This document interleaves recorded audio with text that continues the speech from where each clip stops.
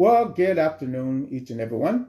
This is your brother in Christ, Tim Robinson, coming to you live here on Facebook and YouTube. I pray that God has been blessing each and every one that will hear me this morning.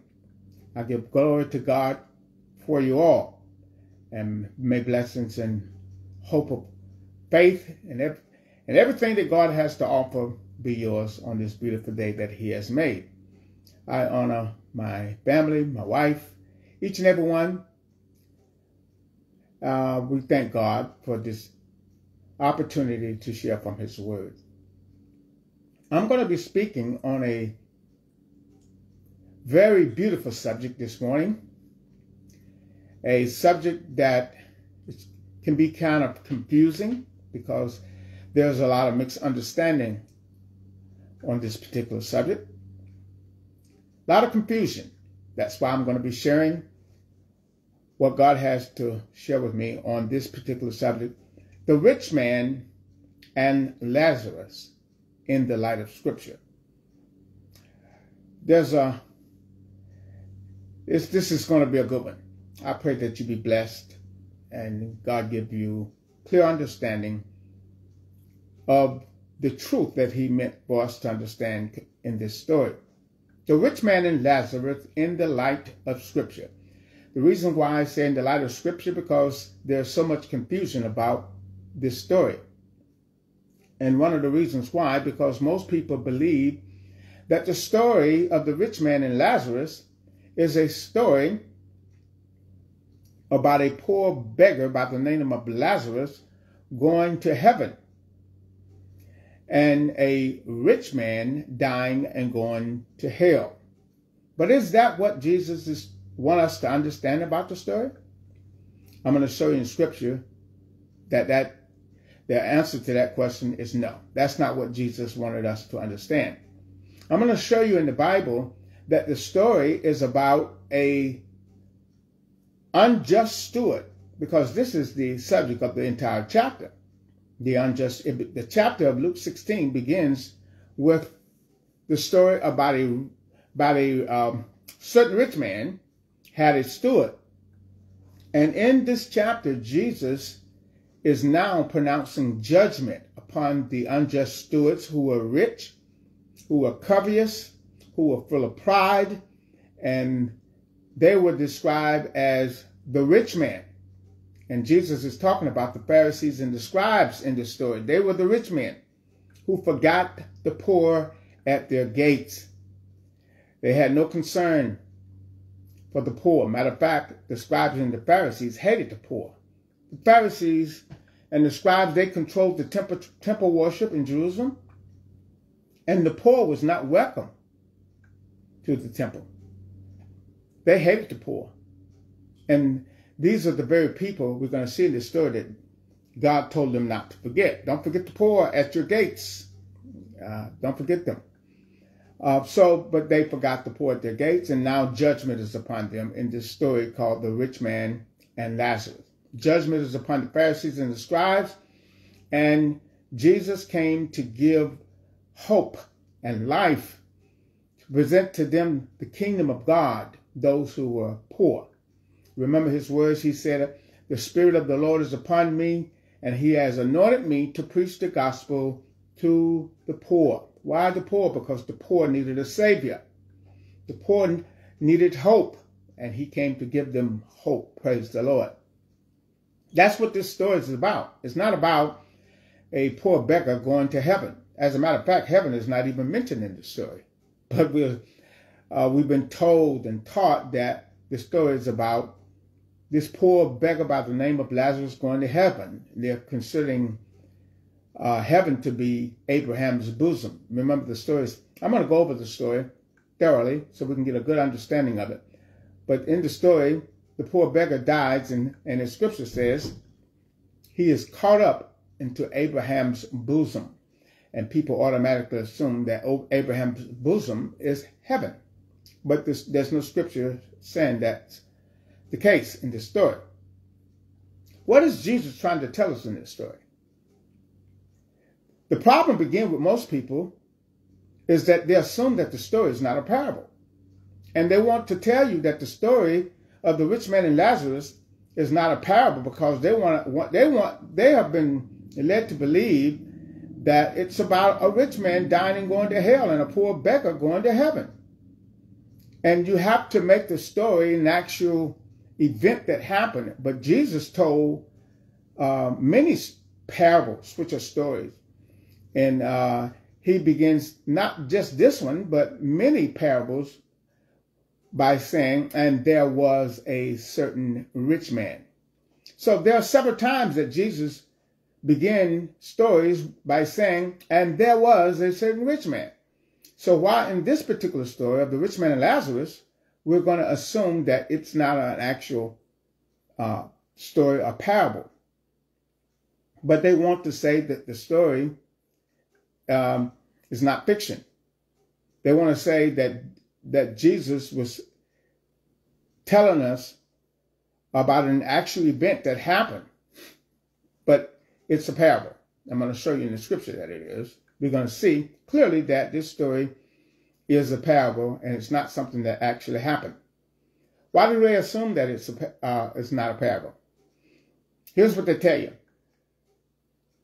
The poor beggar had a name, but the rich man didn't have a name. And that's the reason why they say it's not a parable, because the poor beggar had a name and the rich man didn't. But there's a reason why the rich man didn't have a name. The reason why he didn't have a name is because he was not welcome into the kingdom of God.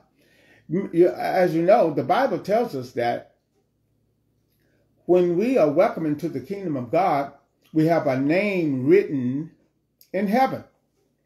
The rich man didn't have a name because he wasn't welcome into the kingdom of God. Lazarus was. That's what is meant by being caught up into Abraham's bosom. The bosom of Abraham represents the poor beggar being welcome into the kingdom that was promised to Abraham. Abraham, his name represents God. His name means father, which is provider. So Abraham is the one who is welcoming Lazarus into the kingdom. This is why Lazarus had a name and the rich man did not have one, because he was not welcome into the kingdom of God. You see, people who are not saved, people who are not welcome into the kingdom, they're not given a new name. We who are welcome into the kingdom, we are given a new name. Amen. This is why Lazarus had a name. And another reason, Lazarus was given a name because his name represented something very important in Scripture. When God gives a name, there's a good reason for it. And we need to search the Scripture to find out that reason. The name Lazarus means God is my hope. God is my help. God is my provider. That's what the name Lazarus means. God is my provider. See, and as we go into the story, you're going to see that the rich man, his provider was wealth, money, materialism. The poor beggar had no provider on earth. This is why God was his provider, his help. And that's what the name Lazarus means. Okay, I'm going to show you, first of all, that the story here is a parable, not an actual event that happened. Okay? First of all, what is a parable? A parable is a story that Jesus told that people can relate to. Jesus told many parables in Scripture, and people can relate to these stories or these parables in the natural, but they did not understand the spiritual. Okay? The people didn't understand what the story meant spiritually. When Jesus told parables, there's a mystery to be understood. A mystery is something that is given in the world that you just don't understand in the natural. When the Bible uses the word mystery, it's talking about something that comes directly from God. And if you have not been born again of the Spirit of God, you'll never be able to understand it. The mysteries of it. Okay? Let's go to some scripture. Matthew 13. You're going to be again in Matthew 13 to show you some interesting things about parables. Okay? A parable is a life story that Jesus told that people understood in the natural, but when it came to the spiritual, they couldn't perceive and understand what Jesus meant by telling the stories. And this is the case in the story of the rich man and Lazarus. Matthew 13, beginning at verse number 8.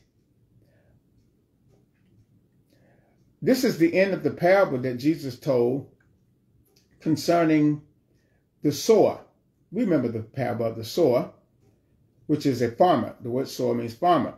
See, people can relate to farming because that's all mostly what they did back in the days of Jesus. That's why he used the farming in this story. Because people can relate to farming. They know what it means when a farmer goes to sow his seed. Some fell by the wayside. They know the seed, when it falls by the wayside, it's not going to take root and grow. They know that. They knew and understood that.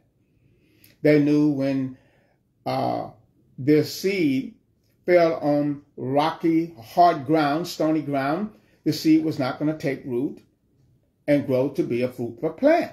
They knew and understood that. They knew and understood when seed fall among weeds or thorns, the thorns are going to choke the seed and they would not have a fruitful plant to come up and give them fruit to eat. They knew and understood that story. So here's what Jesus said in verse number 8 when he was speaking to the people in this story, this parable, that they can understand, but spiritually they couldn't perceive. All right, let's read verse number 8. Matthew 13:8. But others fell into good ground and brought forth fruit, and some 100, and some 60-fold, and some 30-fold. So they understood the story in the natural. But at the end of the story, look what Jesus said. Verse number 9. Who hath ears to hear, let him hear. In other words, hearing is not only natural, but when you hear what the Word of God is saying, there's a spiritual understanding. There's a mystery behind the stories that Jesus told. They heard the natural, but they didn't understand and hear the spiritual. They didn't get it. They didn't understand it. Even the disciples at that time didn't. This is why he had to explain it to them again. Let's read on. Verse number 10. And the disciples came and said unto him, Why speakest thou unto them in parables? Why are you speaking to them in these stories that they can physically understand, but not spiritually understand? Why are you telling them these stories? They asked Jesus this. Here's the answer. Verse number 11. He answered and said unto them, Because it is given unto you to know the mysteries. See, there's a mystery behind all the stories that Jesus told. There's a mystery behind everything that he said to John in the book of Revelation. When he uses terms like beast and animals, horns and mark of the beast, when he uses all these terms, there's a spiritual mystery behind them. There's a spiritual mystery behind the parables that Jesus told. And the first thing people want to tell you about the story of the rich man and Lazarus, they want to tell you it's not a parable. But I'm going to show you that it is in just a few minutes. All right, look at what Jesus says. Verse number 11. He answered and said unto them, Because it is given unto you to know the mysteries. See, the stories had a mystery behind them that the people didn't perceive and understand. But he told his disciples, it is meant for you to understand them. Why? Because they had been born again of the Spirit. They were going to receive the baptism of the Holy Ghost, which will lead them and guide them into all truth, which will give them understanding of everything Jesus said. It was meant for them to understand. And today it is meant for you to understand if you have been born again of the Spirit of God. See, the reason why Nicodemus could not, the reason why Jesus told Nicodemus, well, let me go to the beginning. Nicodemus came to Jesus by night, and he said to Jesus, you must be a man that come from God, because the things you're doing, no one can see and understand them except God be with them. No one can do the things you do except God be with them. Okay? So Jesus told Nicodemus, except a man be born again of the Spirit, he can in no wise see or enter into the kingdom of God. You see, we who understand are the ones who enter into the kingdom of God. We're the ones that understand what Jesus meant in his stories. And the devil don't want you to understand the stories, the true mysteries of the stories Jesus told. And the rich man and Lazarus is one of the most important stories in Scripture. All of them are important. But why don't the enemy want us to understand the truth about this story of the rich man and Lazarus? They want to tell you, oh, this is the actual event that happened. That's what they try to tell you. And the reason why they try to tell you that, because they want to support this hellfire burning. People have consciousness. People are able to think. They're able to see, and they're able to hear and speak while they're in hell. Hell is the grave. Simple is the grave. But they want to complicate things so that you will now clearly understand that God meant what he said when he said, you will surely die. The soul that sinneth, it shall die. The word death means exactly what it says, the absence of life.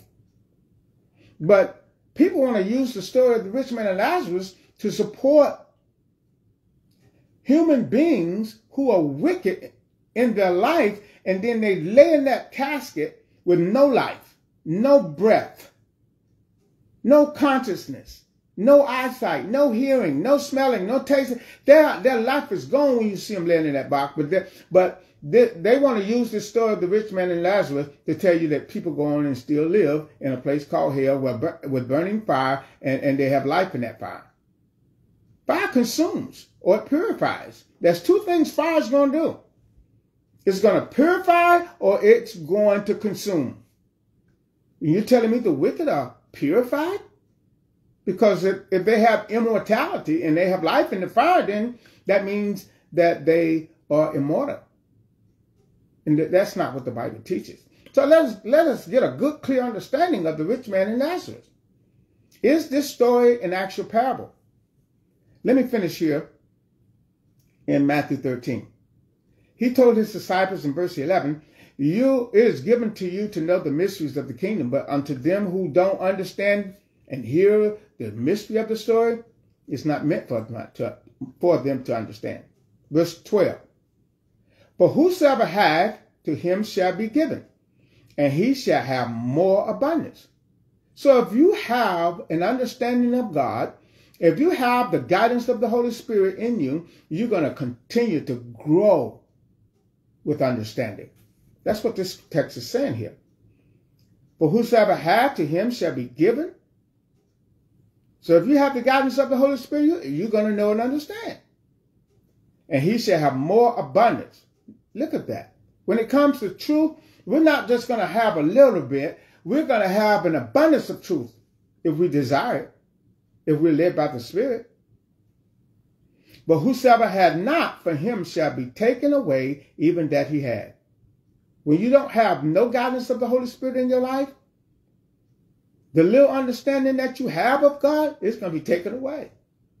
This is why so many people read the scripture and they depend on man to give them the understanding, because it's not meant for them to be led by the Spirit, for the Spirit to give them clear understanding. See, it is the Spirit that enlightens us with all truth, not men. I remember reading a text, I think it's in 1 John chapter 2, verse 21, I believe it is, where he said, you don't need a man to teach you anything if you're led by the Spirit. When you're led by the Spirit, you don't need man to teach you, but the Holy Spirit is your teacher. And that's what the problem is with most believers who are stuck to this man-made institution called church. They depend on that man called the pastor to give them understanding of the Word of God, and they don't depend on the Spirit to lead them and guide them. And so that what you have can be taken away. The little understanding you had is going out the window. And this is clear in the Word of God. God, I think in 2 Thessalonians? 2 Thessalonians chapter 2.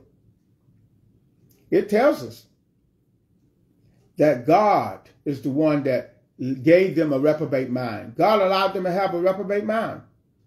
God is the one who is allowing them to believe lies rather than truth. Why? Because they have no desire to be saved. If you're not sincere in your walk with God, you're not going to clearly understand truth. When you read the Word of God, you're going to go to man to get the understanding of it. And it's not meant for us to do that. When we read the Scripture, and if you have been born again of the Spirit, God, through His Spirit, is going to give you understanding. All right? That's just the way it is. God's going to be the one to give you understanding. We can't depend on man.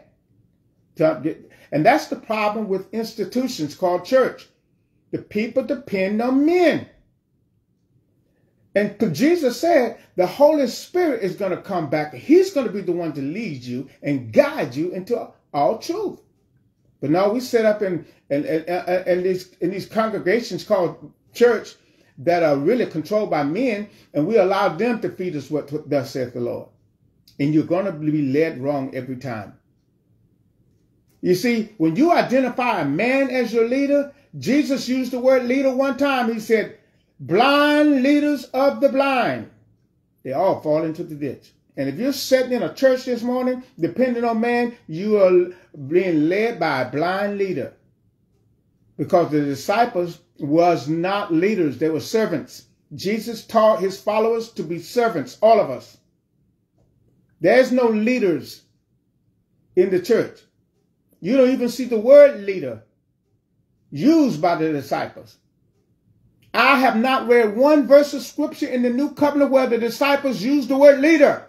They never used the word. So you know they did not identify themselves as leader. Go in the Bible. Look up the word leader. The disciples never used the word. Never, not one time. I use the King James Version. Find me one verse where the disciples used the word leader. You won't find one. Why? Because Jesus taught them not to be leaders. When the question came up, and I think it's in Matthew 21, when Jesus was about to die, he said, who is going to be in charge? And Jesus said, it is the Gentiles, it is the people of the world who have authority and power over themselves. But let it not be so among you. He that is chief, he that is a leader among you, let him become your servant. This is why they never used the word leader. And again, I'm going to say it again one more time. The word leader is used in the New Testament one time, and Jesus is the one that used the word. And he said, you blind leaders of the blind. Nowhere else in the New Covenant was the word leader used. Okay? And this is the problem with us. And I'm going to get deep into this story of the rich man and Lazarus so you can see clearly what Jesus meant when he used the word, when he told the story of the rich man and Lazarus. Okay? Let's go back into the scripture. I'm going to finish it up here. All right. In Matthew 13, verse number 12, verse number 13. Therefore speak to them in parables. Here's why he spoke to the people in stories that they can understand, but not spiritually understand. Here's why he did it. Therefore speak to them in parables, because they see not. See, they understood the stories in the natural. And this is so important, I'm going to say. It's so important that we do not try to interpret God's word from a natural perspective. God's word is spiritual. And we go to adding all this natural stuff into the word of God. Every noun that you see in the scripture is to be interpreted spiritually. And you have to use your Bible to interpret what God is saying in his word. When Jesus said, build your house, I'm going to use this as an example. When Jesus said, build your house upon a rock, you need to go look up rock in the scripture, not just try to, the rock is this or rock. No, go to what Peter said. The rock is Christ. So build your house. What is your house? Your life on Christ. That's what it's saying. And everything in the Bible is to be interpreted this way. So when someone comes to you and says, the mark of the beast is a chip. Where do you find that in the Bible? If it's not in the Bible, don't believe it. Go look up the word mark in Scripture. Go start from the very beginning. I'm not showing you how to study the Scripture. Go to the beginning when the word mark was first used. That's how you interpret the Bible. And when was it first used? When Cain slew his brother Abel. The Bible says God put a mark upon Cain so he can be identified as a murderer. God did he put a chip in him? No. So don't throw that stuff what man is telling you out and go by what God is saying. Amen. Go by what God is saying in his word. So you want to interpret what mark means. Here's something else important. I know I'm straying off my subject a little bit, but I want to give you an understanding of how to study the Scripture. Paul said, here's something David and the Apostle Paul said, mark the perfect man. So is it talking about chipping? No. Identify. The word mark, when you read Revelation 13, talking about the mark, it's saying identify. The mark is an identification. He said, mark Cain, identify him. And even today, we go by the same analogy. We do the same thing. If your police has a criminal that has not been caught and detained, they mark him. In other words, you have pictures all over the place of him, and they mark him. And so when you see him, you can identify. And the Scripture, when it says mark of the beast, it's the beast who you are identified with. That's what it's talking about. But enough of that. Let's go back to the Scripture. The subject of the rich man and Lazarus. Verse 13, therefore speak to them in parables, because seeing they see not, and hearing they hear not, neither do they understand. The people are not understanding the parables. And the parable of the rich man and Lazarus, people don't understand it. The first they want to tell you, oh, this one is not a parable. Why? Because Lazarus had a name. Who told you that? Let's go to the Scripture. Do you not know that the story of the rich man and Lazarus begins by saying, and there was a certain rich man? That's how the story begins. That's not the only time Jesus used that term, and there was a certain rich man. Let's go to some of the verses. He clearly said that when he used that term, it's a parable. Let's go to, let's go with me to, sometimes it takes me a minute to get my scripture, but just bear with me. Because I want you to see something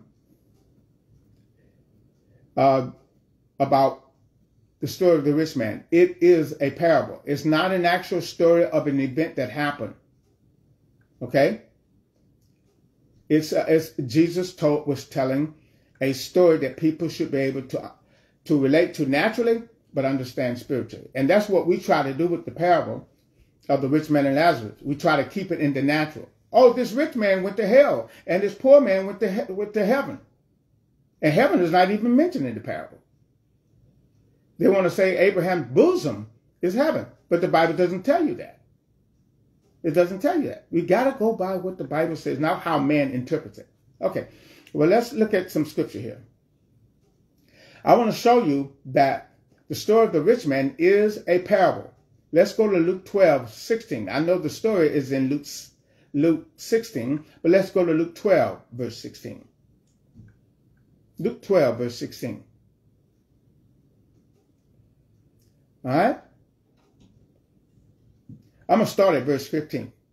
And he said unto them, take heed and beware of covetousness, for a man's life consisteth not in the abundance of the things which he possessed. See, this is how man live today. The more we have of the natural things that comes to us in this life, the more we have that, we think the more we're blessed, don't we? Isn't that what churches are teaching? They think the bigger and more beautiful and more expensive their building is, the more blessed they are of God. But the Bible says God do not dwell in buildings. I'm trying to give you something to think about here. Look at this story here. He said, beware of covetousness. Because covetousness is what causes you to live outside of the will of God. And there are plenty of scriptures that identify covetousness as idolatry. idolatry, serving a false god. When you are covetous, you're going to be servant to a god of this world. Jesus said you can't serve two masters, God and what? Mammon, which is money materialism. All right? Now look at verse, and here's the scripture I want you to pay very close attention to. Luke 12:16. And he spake a parable unto them, saying. A parable is a story that the people can relate to in the natural, but don't understand in the spiritual. And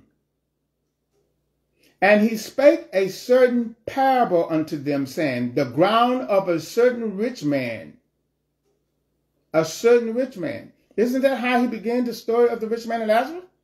And there was a certain rich man. So if it's a parable here, what makes you think it's not a parable in Luke 16? It is a parable. As a matter of fact, when you read the first verse of Luke 16, he said, and there was a certain rich man who had a steward. And we got to keep scripture in its context. Don't go out of context. The story of the rich man and Lazarus is not about a rich man going to hell and still being able to have consciousness. This stuff doesn't make sense, what man is teaching us. Your common sense tells you that death means death. Because when you see people die, we all have seen it. When they're lying in that casket, there's no life. There's no breath. There's no sight. There's no hearing. And then we want to say, oh, well, when they get past that, oh, they go into a burning place called hell and they're burning up. They're burning up. And this stuff doesn't make sense. People are burning in hell, but they have life. They have immortality and life. They can see, they can hear, they can smell, they can touch. They can even talk to people in heaven. You remember in the story, when I show you the story, the rich man is talking to Abraham. But I'm going to show you this death of the rich man is not the physical. It's not physical death, but spiritual death. I'm going to show you in the story. I'm going to give you clear understanding of this story. Just walk with me through the scripture. In Luke 16, it begins by saying there was a certain rich man who had a steward. Keep the whole chapter in its context. Because when you get to verse 19, he's going to say it again. And there was a certain rich man. He said it again, twice in Luke 16. Let's go to Luke 16 and see it. In Luke 16, and he said unto them, verse 1, unto his disciples, there was a certain rich man which had a steward, and the same was accused of him that he had wasted his goods. Now, in this chapter, it begins by a certain rich man. Now, who is this rich man? The important thing to understand is who is the steward. And what did he do? The rich man allowed him to be the manager of his goods. That's what happened in this story. But the steward was not a good manager. And we know the average rich man today do not give someone else all the authority and power over their wealth. It just don't happen in today's world. But in this story, Jesus is talking about a certain rich man. I believe this rich man represents Christ himself.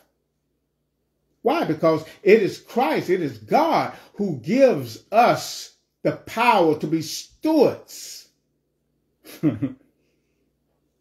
It is God who gives us power to be stewards over his goods. What is his goods? His word. Amen? The goods of God, in other words, man's wealth is money, but the wealth of God is his word. Amen? Somebody might not believe me, so I'm going to go ahead and give you a scripture concerning steward. All right? I'm going to give you I want you to get a good understanding of what it means by a steward. And let's go to some scripture. All right? Let's go to some scripture.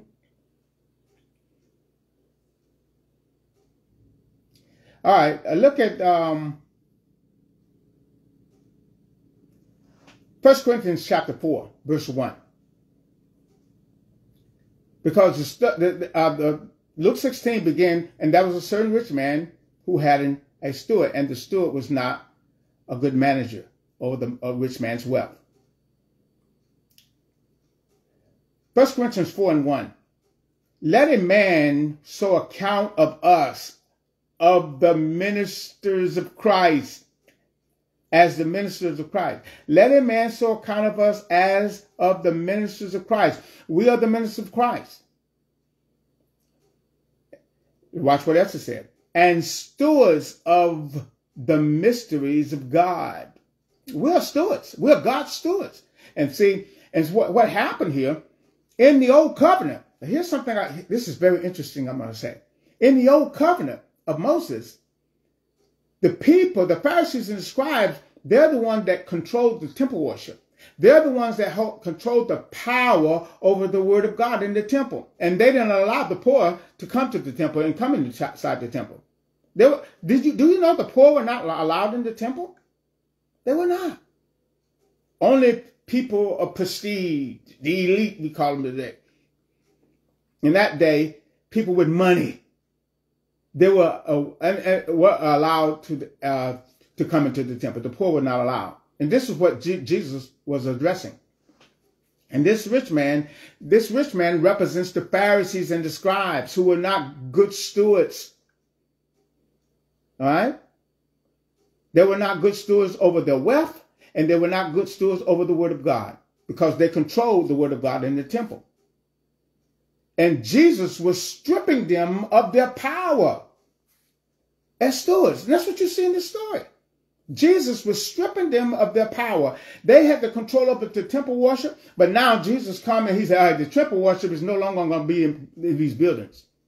Now the true worshiper is going to worship how? In spirit and in truth. See, Jesus changed everything. Their power was going to be stripped from them. Why? Because they were not good stewards over the power of God, the word of God. This is what this story is about. And I don't want to go through this. I want to understand the story of the rich man and Lazarus. So as we go on, this is important here. As we go on through the story of the first rich man, down to verse 19, we come to a second rich man. But I'm going to lead up to that. Okay? Because in this story, the unjust stewards represented the Pharisees and the Scribes. They were not good stewards over their wealth, and they were not good stewards over the word of God when they controlled the temple worship. They didn't want the poor to have no part of the word of God. This is why when Jesus came into the temple, in the end of his ministry, he overthrew their money tables. Isn't that the same thing we see going on in what we call church today? Their altars are used to raise money, not for the saving of souls. I used to be in mainstream church, but this was years ago in the 70s and the 80s. Back then, the altar was for the souls to come to be saved. Now the altar is just to raise money. You see how it done changed? They only raise money at the altar now. You come, bring your money, you head back to your seat. They ain't concerned about your soul. And this is all in Matthew chapter 23. It's all over the Bible, but we're missing it. Why? Because we're depending on men rather than the Holy Spirit and its guidance. This steward represents the Pharisees and the Scribes, because let's go down to some verses here.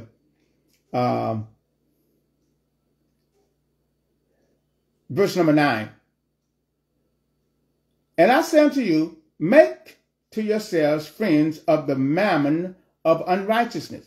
In other words, if you have money and wealth, use it to make friends. How do you do that? Helping those who need your help. Don't you know if you help the poor, you got a good friend for life? Come on. If you got more than what you need, but you just use it to glorify yourself. Let me give you an example. A person who has way more than what they need, they take their little 2020 Camry and trade it in. So I'm going to get me a Mercedes. See, they ain't thinking about helping nobody else. Your Camry is just fine for getting you around, right? But no, you got to glorify yourself. You got to look good when you drive. That's the only purpose of people wanting these nice things in life, so they can glorify themselves.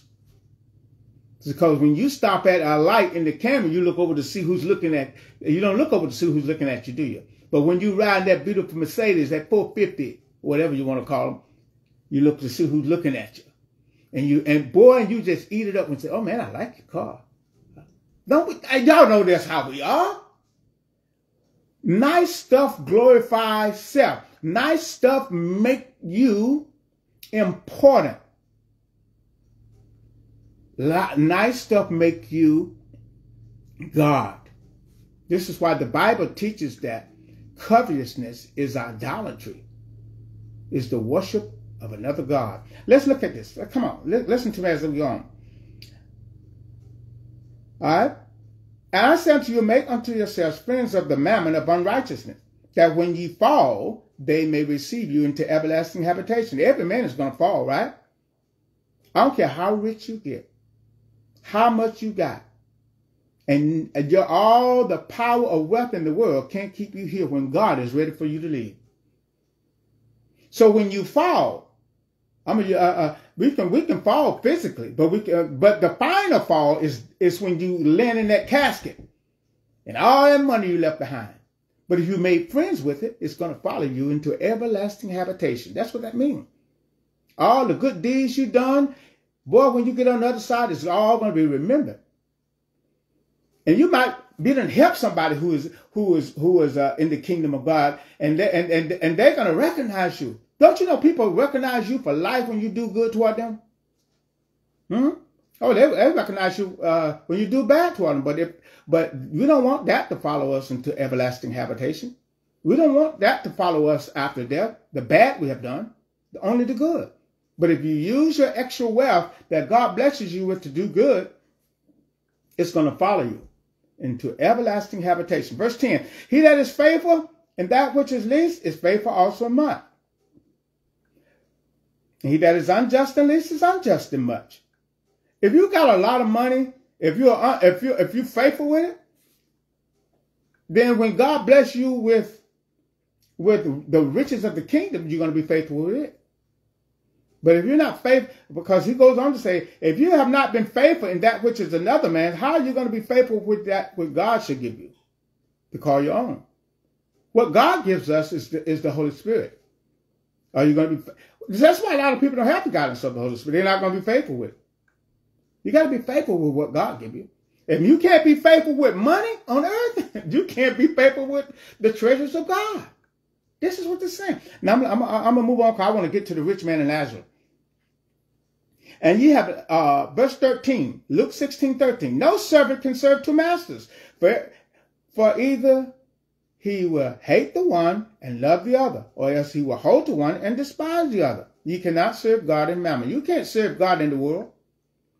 Mammon is all that stuff that y'all going to spend money on this, what we call Christmas. That's what mammon is. Money and materialism. All right? You can't be faithful with that, then you can't be faithful with the word of God. You can't be faithful with the guidance of the Holy Spirit. Matter of fact, you can't even receive it. For the love of money is the root of all evil, for which some coveted after, and it causes them to turn from the faith, and they enter into perdition. That's what love and money does. It causes you to turn from the faith and enter into what the Bible describes as perdition. What is perdition? Everlasting destruction, everlasting separation from God. That's what money will cause in your life. It causes you to turn from the faith, and your faith is now in what the world offers. And it causes you to enter into perdition. You're lost for eternity. All right, let's continue to read. Verse 14, Luke 16:14. And the Pharisees also, who were covetous, heard all these things, and they derided him. This is very important. See, he said the Pharisees who were covetous. It's a lot I can say about covetousness, because if you go and look up that word covetousness in your Bible, you will find that it means idolatry, the worship of a false god. And that's what they were covetous after. Money and materialism. Money and materialism. And they did what? Derided him. Derided Christ. That's what they did, because they had money, fame, and materialism. They derided him. What does derided him mean? They looked down upon him. thinking that they were better than him. Isn't that what's going on today with people who have lots of money? They think they're better than the ones that don't have it.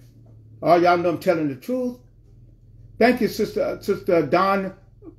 I'm not sure if I'm pronouncing your last name right. Bilal, for watching with me. People who are covetous, they think they're better than people who don't have. And this is what we're going to see in the story of the rich man and Lazarus. God is going to pronounce judgment upon the Pharisees and the Scribes for mistreating the poor at their gates. All right, let's continue to look at this. And the Pharisees, who were covetous, heard all these things, and they derided him. They picked on him. Oh, this man, he ain't nothing. He ain't nothing. And people do that today. They look down. They look at the people who are dressed poorly, don't have money, don't have homes, don't have fancy cars. They look down on them as, I'm better than him. They thought they were better than Jesus. That's what derided him mean. They looked down on him as if they were better than him. And they talked about him. They picked at him. This is what they did to Jesus. Wow. And this is exactly what they were doing to the poor, which came to worship at the temple, and they wouldn't allow them in the temple. Isn't that something? The poor was not even allowed in the temple. Do your research. And the same thing goes on today. You come to a place called church today, and you got money, they're going to treat you like you're the elite. You're important. But you come there with raggedy clothes on and with no money to put in the pan, they don't even care if you never show up again. Come on. But the ones with money, they'll be calling them and say, hey, when you coming back? Come on back to see us. They love and care about those who who contribute to them continuing to be wealthy. But they look down on the poor. Churches are like that today. They don't care nothing about the poor. And the Pharisees and the Scribes cared nothing about the poor. And this is what Jesus is addressing. They were unjust stewards. God trusted them to have money. Don't the Bible say, and I think it's in 1 Corinthians chapter 6, it is God who gives us what? All rich things to enjoy. Everything we have is a blessing from God. Your money. If God bless you with money, I don't care if you save or not. If God bless you with money, then you need to be a good steward of it. That's the bottom line right there. You got to be a good steward. And see, a lot of people don't understand what it means to be rich. You see, in the world, we have three classes of people, right? The rich or the wealthy, the middle class, and the poor. But in the Bible, there's no such thing as middle class. Ooh, you know why?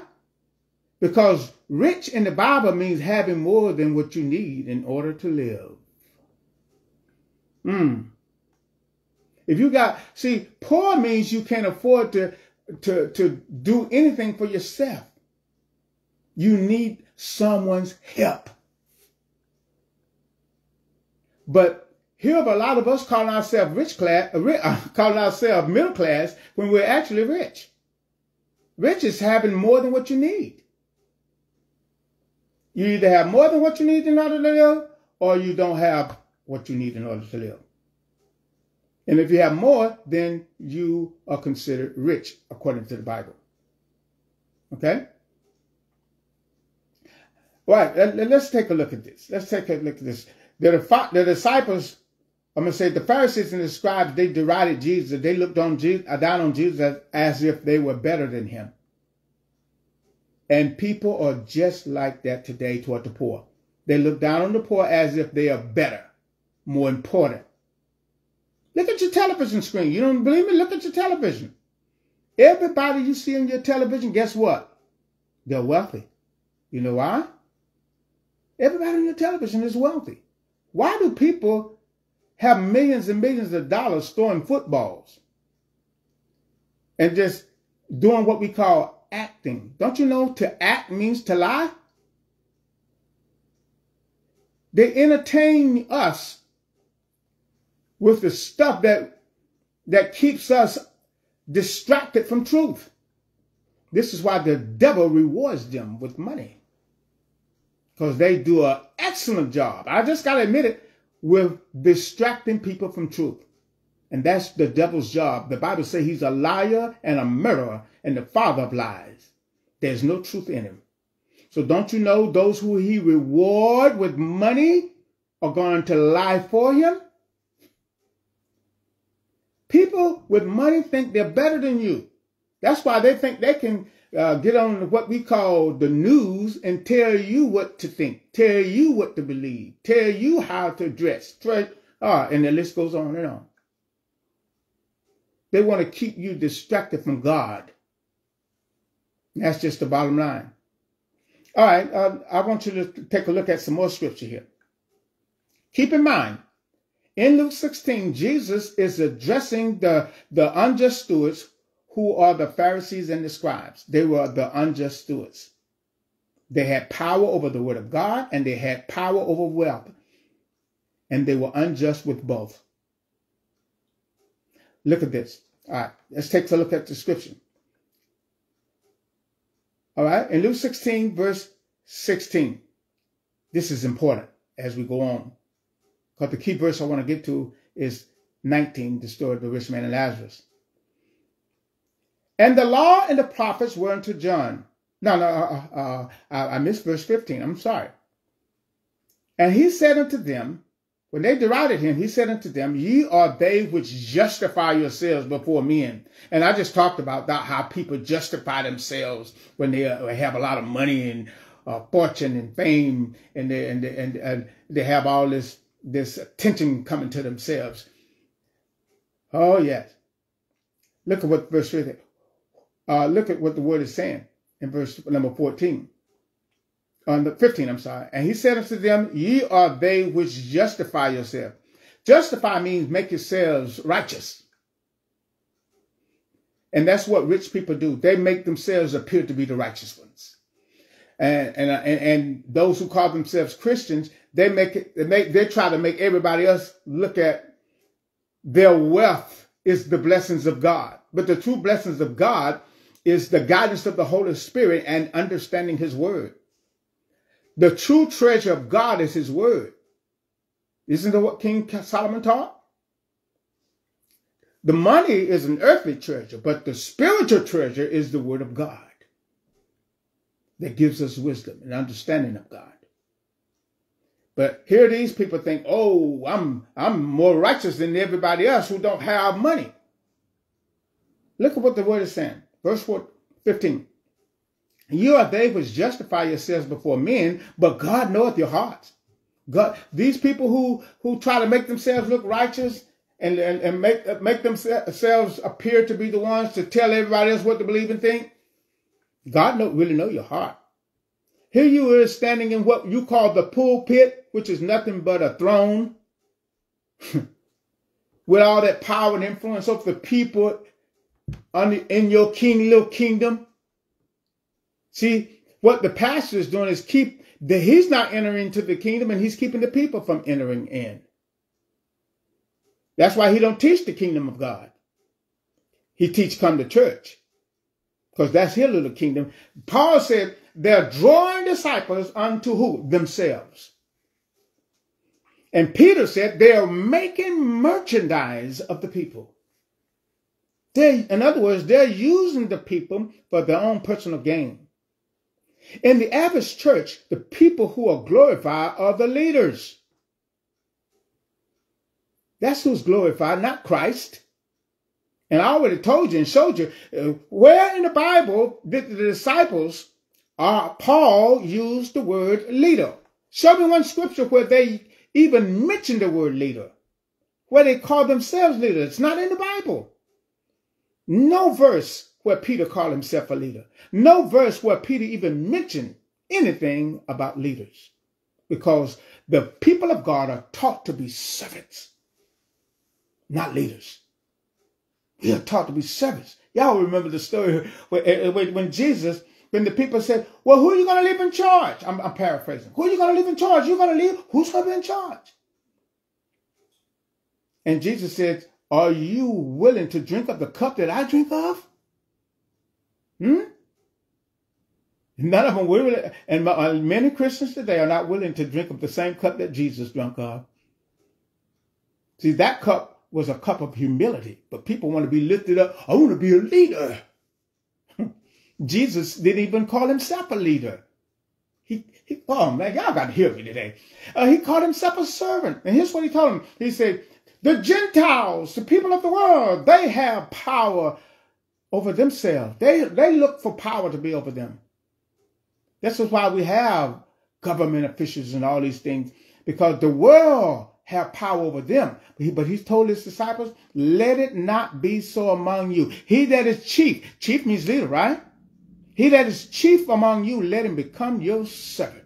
But the Son of Man didn't come to be served, but he came to serve and give his life.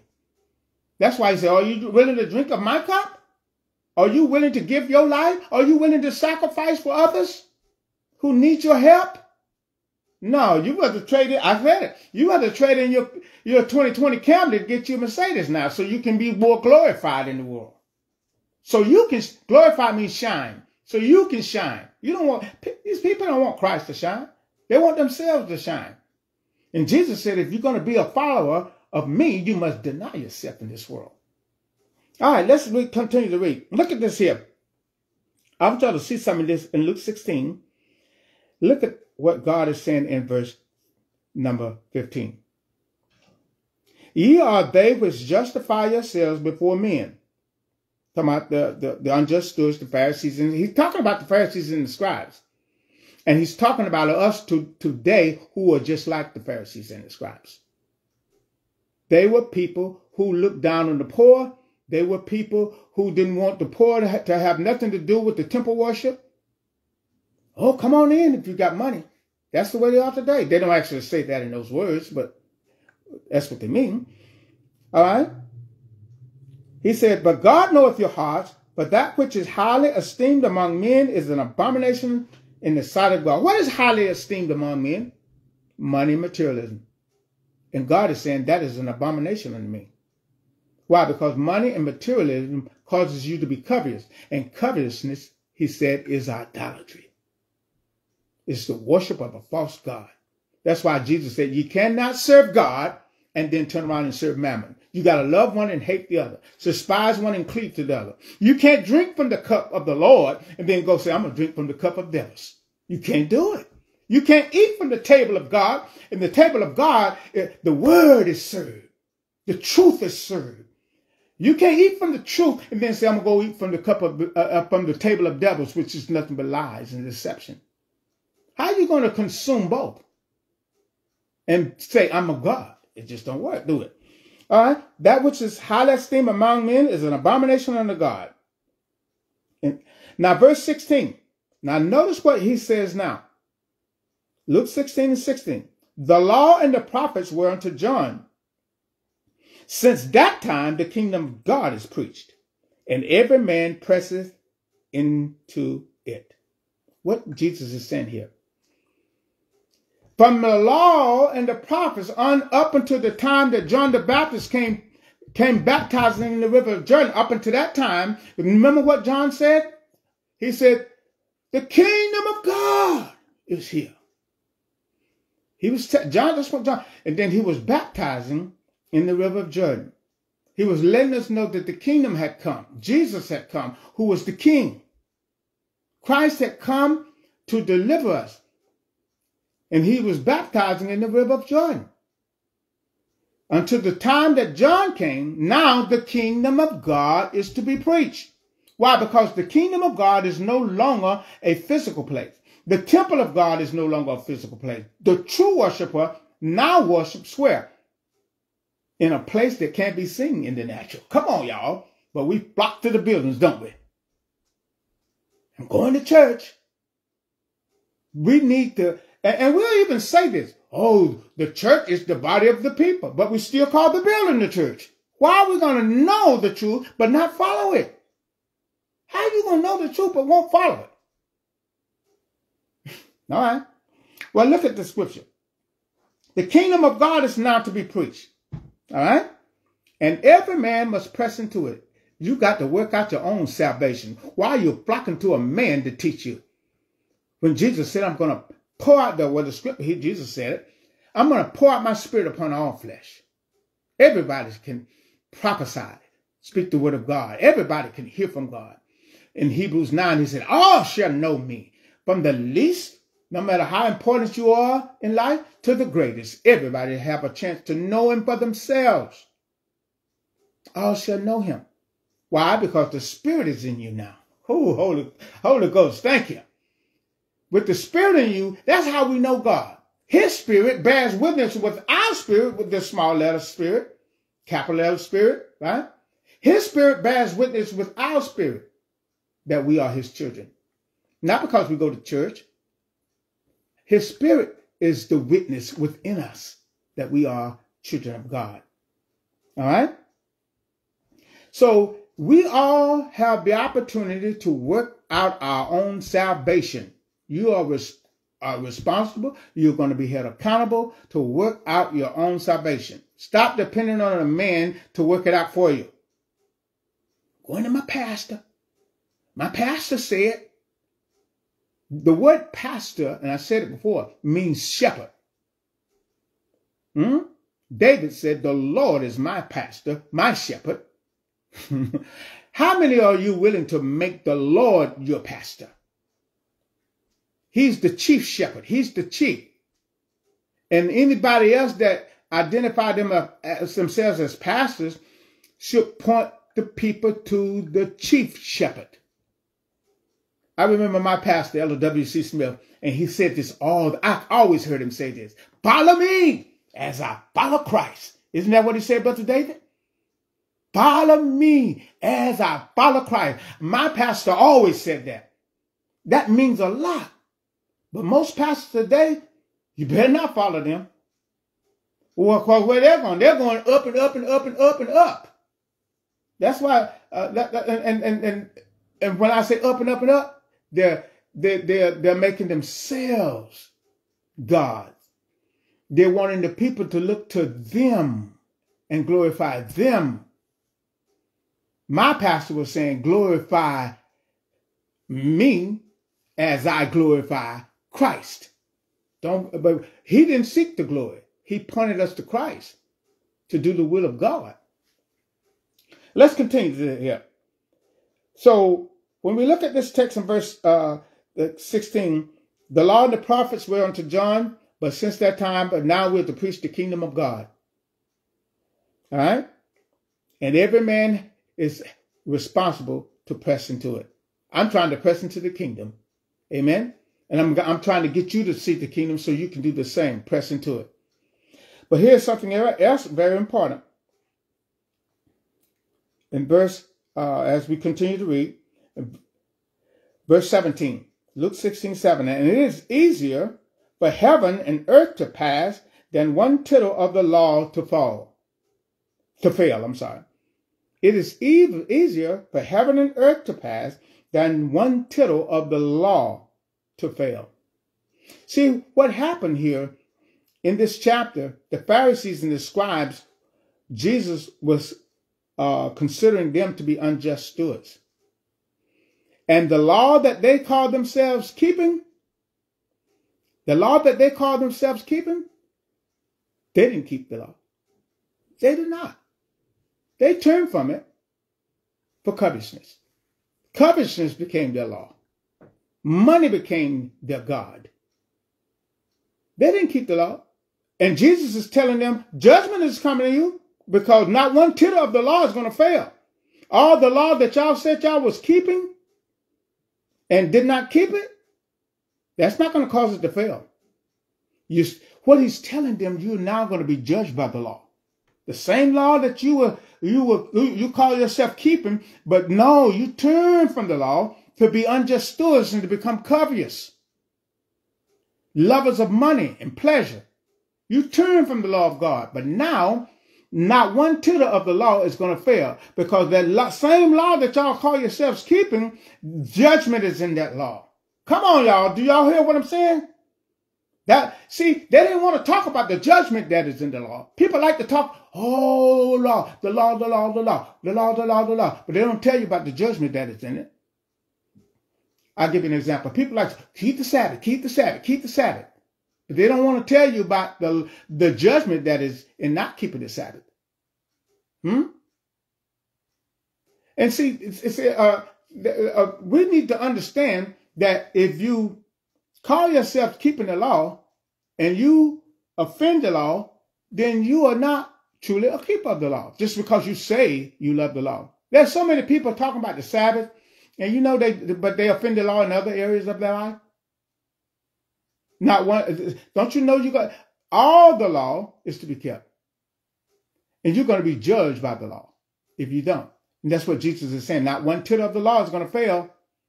The law that the good part of the law that you mentioned, the judgment in it is you're going to be judged by it. That's what he was telling them at this time, that they're going to be judged by the law. Because watch the next verse and you'll see what I'm saying is right. Look what he says after he says the law is not going to fail. In other words, you're often to be judged by the law. But watch what he says next in verse 18. Whosoever putteth away his wife, this is interesting, and marrieth another committeth adultery. And whosoever marrieth her that is put away from her husband committeth adultery. Here's something to understand about this. When I first read this, I thought Jesus was changing the subject from the unjust, about these Pharisees and Scribes being unjust stewards. But here's what God showed me in this verse. Whosoever put away his wife. They were supposed to be married to the law, right? Yeah, the Pharisees and the Scribes, they were supposed to be married to the law, committed to the law. The law was supposed to be like a wife to them, but they put her away. Y'all hear me? They put her away. They put away the law. I just told you a few minutes ago, they became married to covetousness. They became adulterous. Are you seeing it now? The Pharisees and the Scribes became adulterous. They didn't love the law. They put her away. And notice what he says. Whosoever putteth away his wife and marrieth another committeth adultery. They put away the law and got married to covetousness. Got married to money and materialism. That's who became their commitment to. That's why they're called adulterers.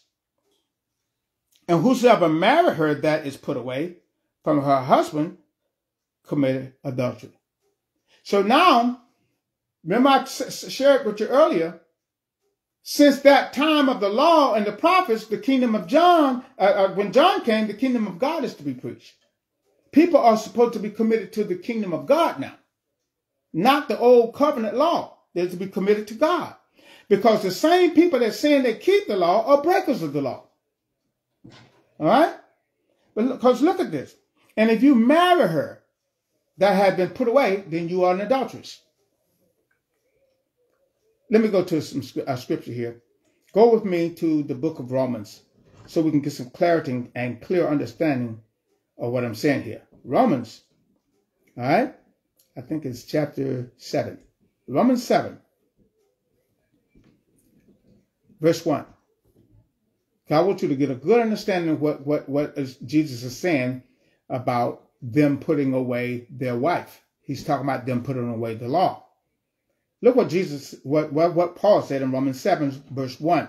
Know ye not, brethren, for I speak to them that know the law. Listen. How that the law hath dominion over a man as long as he lives. See, the law was supposed to have dominion over them. But they divorced the law and were committed to covetousness. Verse 2. For the woman which hath an husband is bound by the law to her husband as long as he live.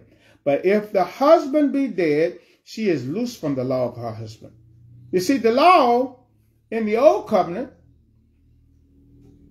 Jesus fulfilled it. Now we're to be married to the law of love. Because if you are married to the law of love, guess what? The law within the 10 are you going to keep because you love God. See, the law is all about love. And that's what the New Testament teaches us. Because it tells us that love is the fulfillment of the law. In other words, when you love, you fulfill the 10 Commandment law. Thou shalt have no other God before me. Right? Thou shalt not worship any graven image. And it goes on, thou shalt remember the Sabbath to keep it holy. And all these laws, if you love God, you're going to keep them. And then it said, thou shalt not steal. Thou shalt not kill. Thou shalt not bear false witness. All right? These laws we're going to keep if we love our neighbor. All right. So anyway, they were married to the law. But now I want you to see also here in Luke 16. I want you to also see here in Luke 16 that the people were supposed to be married to the law and married to God, but they were not committed to the law. They were adulterous. The law was like a wife to them, but they committed adultery on their wife. Okay, so but now let's go to the next verse and get an understanding of what God has to say in the next verse. Verse 19. This is where I wanted to come to.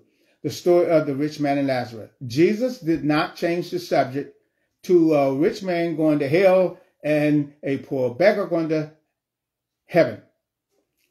The verse 19, it begins again with a certain rich man. The certain rich man represents the Pharisees and the Scribes. Now judgment is upon them. And he's describing that judgment. Why? Because they would not see after the poor at their gates. All right? Before we read this verse, I want to go to a scripture in the book of Deuteronomy. Okay, I want to go to a scripture in the book of Deuteronomy, chapter 24. All right, go to Deuteronomy chapter 24. Now I'm just going to read the scripture there because when we look at the story of the rich man and Lazarus, this is God pronouncing judgment upon the Pharisees and the Scribes. Why? Because they were unjust stewards. They were stewards over the word of God, and they were stewards over the worldly wealth, and they were unjust with both. And here's what God told the people of God to do when it came to the poor. All right? I want you to see what God told them to do. Okay, so Deuteronomy 24, verse number 24. Listen carefully. I'm sorry, Deuteronomy 24, verse 14. All right. Thou shalt not oppress an hired servant. Don't mistreat your servants, you bosses, you employers. He's telling them. Thou shalt not oppress an hired servant. God is telling them what they should not do. All right. Let me keep the phone ringing to kind of distracted me a little bit, but let's continue. Thou shalt not oppress an hired servant that is poor and needy. Uh-oh. Are y'all hearing this? Thou shalt not oppress an hired servant that is poor and needy, whether he be of thy brethren or of thy strangers. In other words, don't mistreat any poor, whether you know them or not, whether you're a kinsman or not. Don't mistreat the poor. He's telling them this. Or the strangers that are in thy land within thy gates. Think about that. Don't mistreat the poor who is in thy land, who is in thy gates. All right? Listen to what the Bible is saying here. Don't you mistreat the poor. But what did they do? They did exactly what God told them not to do. Because the story of the rich man and Lazarus, look at how it begins. Verse number 19. Look at how the story begins. Okay? There was a certain rich man which was clothed in purple. Clothed in purple means they dress nice, they look nice, and in today's world, they drive fancy cars, they're on television. You see, they have the good life. There was a certain rich man which was clothed in purple and fine linen, dressing good. Y'all see how the preachers dress with their suit, and then they put on their robe that make themselves look prestigious. They put on their robe to make themselves look more important than the people in the audience. See, the people in the audience don't have a robe on, right? They got a robe on. I wonder what they'll do if everybody came to church one day and everybody had a robe on. Preacher, he probably wouldn't like that because that robe, this thing is him to be above the people, makes him to look more important than the people. So if they all had on one, then he probably wouldn't like that at all.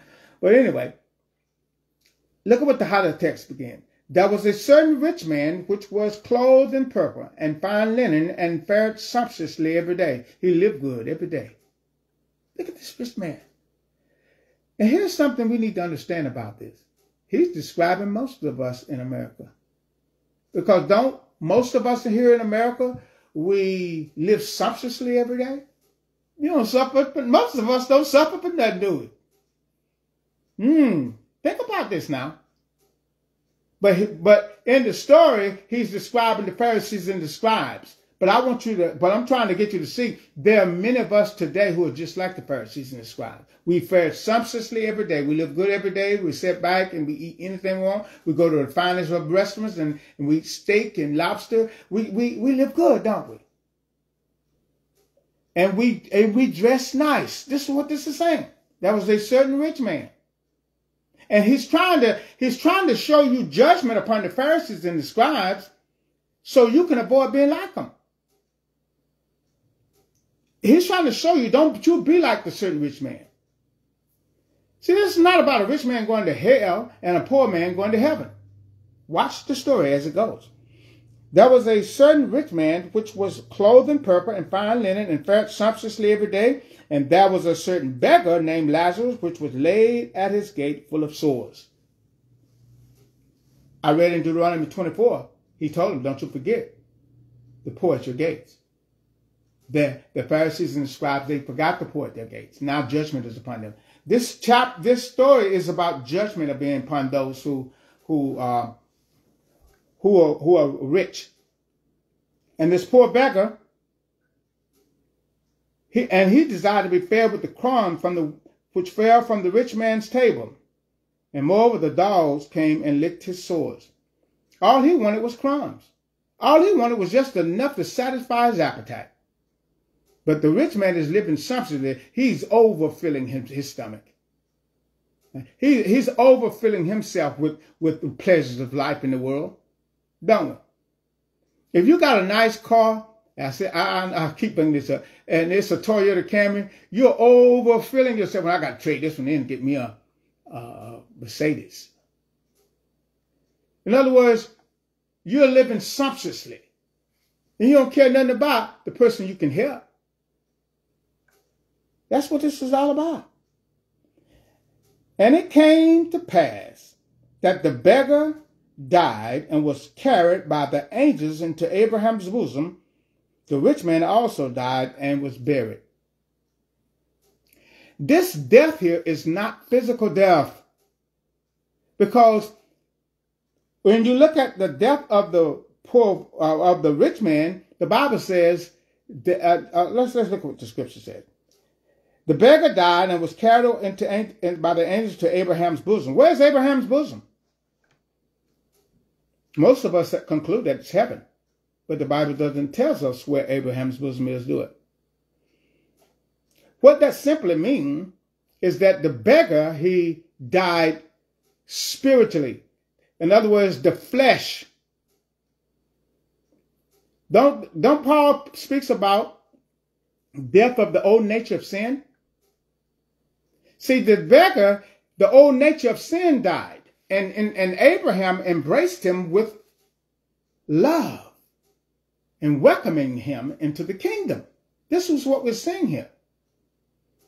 See, caught up into someone's bosom means giving them a hug, embracing them with love. And what Abraham was doing was welcoming Lazarus into the kingdom. Because if you think about it, the promise of God was given to who? Abraham. His name means provider. His name means father. And Lazarus' name means God is my provider. This is why Lazarus was given a name and the rich man was not given a name, because Lazarus was welcomed into the kingdom. And when you come into the kingdom, the Bible describes in the book of Revelation that God gives you a new name. So I don't know what my new name may be, but I know the Bible says that we have a name written in where? Heaven. And this is why Lazarus was given a name and the rich man was not. Why? Because the rich man, he was not welcomed into the kingdom of God. He's about to be judged. And this is not physical death. This is not physical death. This is spiritual death. Because here's how we know it's not physical death. The Bible says that the rich man died and was buried, and in hell he lifted up his eyes, being tormented, and seeth Abraham afar off, and Lazarus in his bosom. So the rich man was still able to see, right? He was still able to speak. So this is not physical death. Because we know when we see somebody die physically, there is no ability to see, speak, no breath of life. You look at that body laying in that casket, the breath of life is gone. Speech is gone. Sight is gone. Everything that pertains to consciousness is gone. All right? Only those in Christ receive eternal life, not the wicked. All right? Here's how you can know that he's not talking about physical death. Turn over to chapter 15 for a minute. There's another story that was told. And this story is about a prodigal son. We've familiar with that story. If you go to chapter 15 of Luke, there's another story about a prodigal son. Now, in the story of the prodigal son, the son left with all the blessings of the father, and he wasted his goods, right? Y'all remember the story. I'm not going to go through the whole story and read all these verses. But we know the story. But I'm going to go to verse number 24. The son, he wasted his goods, and he was eating with the swine. And the Bible says he came to himself, and he decided, I will go back to my father's house. I will go back to my father's house. And I'd rather be a servant there than to be wasting my life with swine. So he came to his father's house, and they saw him afar off. And his father saw him afar off. And here's the words of his father in verse 24. Watch what the father says when he sees his son coming back. Verse number 24, Luke 15:24. But this my son was dead and is what? Alive again. Was his son really dead? Physically? No. He was dead spiritually. Spiritual death is separation from God and living outside of the will of God. And that's what we see in the story of the rich man and Lazarus. Spiritual death, not physical death. It is not, because it's impossible for this verse to be talking about physical death, because people don't look up toward heaven and talk to Abraham when they're dead. Jesus is telling a parable. He's illustrating a story to illustrate a spiritual lesson for us to learn from. And this spiritual lesson is about judgment upon us, like it was upon the Pharisees and Scribes who were unjust stewards. They forgot to pour at their gates. And Brother David know what I'm talking about, because I see him always helping the poor, looking out for the poor. These are the things that illustrates true spirituality, true love for thy neighbor. Most people say they love their neighbor and they'll walk right by them. Y'all remember that story too, don't you? Priest came by, religious man came by, and they all looked and kept going. When they saw this man laying down there needing help. When we see someone that need our help, and we're able to help them and don't help them, something is wrong with that picture. Okay? If we see somebody that needs help, we should help them. And that's what we're seeing in this story of the rich man and Lazarus. There is no physical place called Abraham's bosom. This is a parable. If you go back to the beginning of my lesson here, I talked about what a parable is. A story that Jesus is telling to illustrate a mysterious spiritual message. Okay? So, the rich man died. First, the beggar died. He was caught up into Abraham's bosom. He was welcomed into the kingdom of God. Now, it has flipped. Now, the rich man wants a drop of water to cool his tongue. Water represents the Spirit of God. People who are wicked, they are not going to have a drop of the Spirit of God. None of the Spirit of God is going to lead them and guide them. See, Lazarus has the Spirit of God now, and that's what people in the world want. But it's not meant for them to have it. The life that is in Christ, the rich man couldn't have it now. He couldn't have the true life that God had to offer to Lazarus.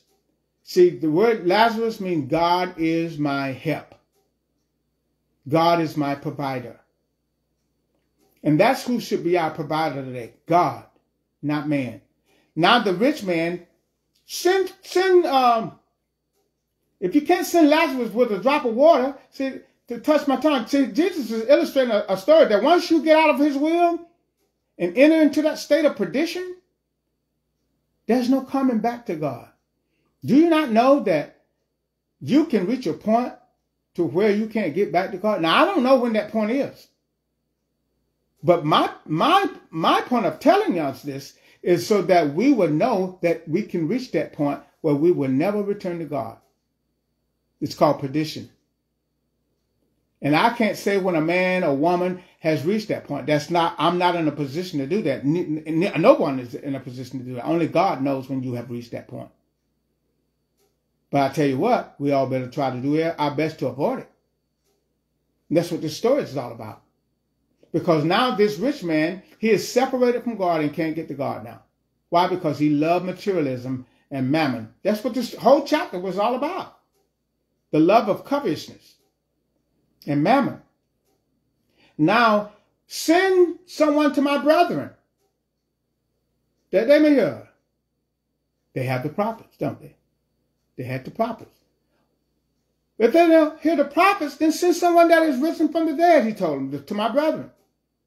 If one came from the dead, they still will not believe. And isn't that what's happening today? We have Jesus Christ who have rose from the dead, and people still don't believe this truth. They rather make this story about hell being an eternal place of burning. The scripture clearly tells us in Romans 6, the wages of sin is death. The wages of sin is death, and the gift of God is eternal life.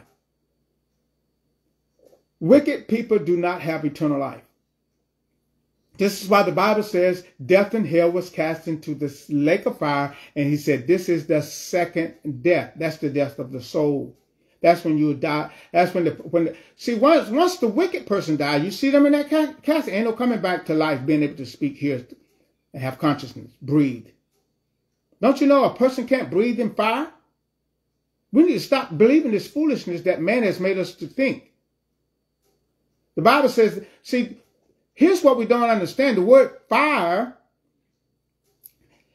is to be interpreted spiritually. The Bible says our God is a consuming fire. Is God an actual fire? No. That burns in a fireplace? No. It's talking about his judgment consumes just like fire does. The Bible also says in Matthew 4, he shall baptize you with the Holy Ghost and with fire. Are we immersed in fire? No. It's not talking about an actual fire. It's talking about God's judgment. See, when God's judgment is upon the righteous is purified through the fire. See, fire does two things. It either purifies or it consumes. There's no eternal burning. That's why the Bible says they shall be consumed. But we look at the word eternal, everlasting, and that word eternal and everlasting means that their death, their absence from God is everlasting. Their absence from God is eternal. Everlasting fire. That means you're going to be consumed in the fire and you're never going to return to life. That's what that simply means, but we took it out of context. You're either purified in the fire or you're consumed. There's only two things fire do. It consumes or it purifies. And the wicked, it will consume them. All over the book of Psalms, it tells us that the wicked will be consumed in fire, not burned for eternal and have a life in fire. Because if they're burning for eternity in fire, that means not only the righteous have eternal life, but they will have eternal life too. But only their eternal life will be in fire. The Bible doesn't teach that. It's our misunderstanding of the words everlasting and eternal. It is death that is eternal. The wages of sin is death, not eternal life in fire. No soul that is wicked will have immortality. Only God and Christ have immortality. He gives us immortality. Look at 1 Corinthians 15. The righteous will have immortality, not the wicked. The wicked will be consumed in fire, but the righteous will be purified. This story of the rich man and his Lazarus is not about a rich man going to hell and living in hell. If you look up the word hell in your Bible, you will find that it simply means the grave after you die. Once they place you 6 feet under, you're going into a place called hell, the grave. But we took all these key words in this subject out of context. Hell means the grave. I'm not going to do it for us today because my time is up. But I want you to look up the word hell and you will see it means the grave. The Bible even says Jesus went down into hell. That means he died. Death and hell represents a final eternal place for the wicked who will never return to God, never return to life. People who die don't talk to Abraham. This is a story that Jesus is telling to illustrate a spiritual message.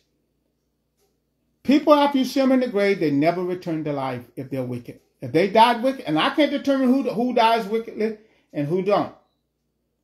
Only God can judge. After the judgment of God, that's when we see